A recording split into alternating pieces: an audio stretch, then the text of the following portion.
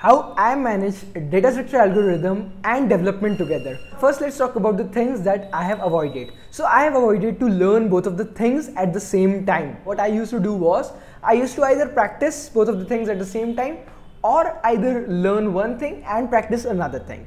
This is the best way to learn new things and practice the previously learned things. So why I'm saying that don't learn a lot of things in a single day? Because you will generally see that you're going to forget the things that you have learned on the previous day. You will not able to retain all of the things that you are learning. Like if you learn a lot of things in a single day, you won't be able to retain all of those knowledge. So focus on the words here. 600 questions in a year is greater than 600 questions in 2 months. Why is that? Because I want you to prefer consistency and quality rather than quantity.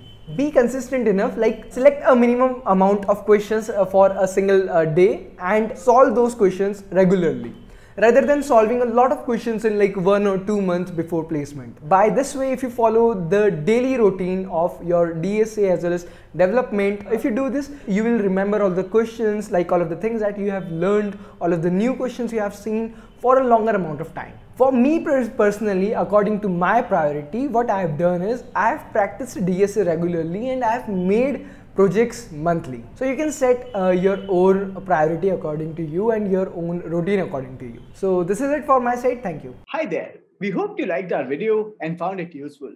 We would also like to inform you that Coding Ninjas has come up with a scholarship test called CNSAT. If you participate in the test, you can avail up to 100% scholarship on any course in Coding Ninjas, may it be DSA, web development, product companies interview preparation, data science, or any other course. So click in the link in the description below or the pinned comment and participate in the test. Happy learning, guys. Thank you so much.